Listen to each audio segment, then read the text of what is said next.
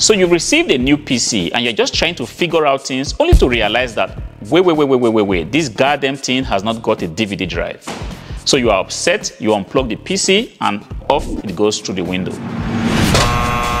So before you decide to trash your very reliable Dell Optiplex 7010 PC, you may want to think again. This video is going to show you how you can install a DVD drive on a Dell Optiplex PC in the unlikely event that it comes without one pre-installed. Firstly, you want to go ahead and order a slim DVD drive just like this one on eBay. I got this for about €9 including shipping.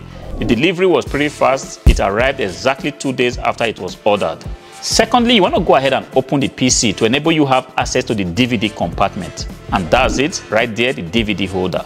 So take it out and put it aside. Now take out the front cover of the PC, as we need to first get rid of the dummy DVD cover that made you believe in the first place that the PC had a DVD drive. And when you get hold of the evil cover, break it up so it never has to fool you or your loved ones, never again. Now slide the DVD drive into the drive holder and thereafter slide it into its compartment. You should hear a little clip sound. This confirms that the drive is properly sitting. Now locate the SATA cable and the power cable for the drive and plug them on, and thereafter give it a try. If the DVD drive you bought off of eBay is in good working condition, then everything should work just fine.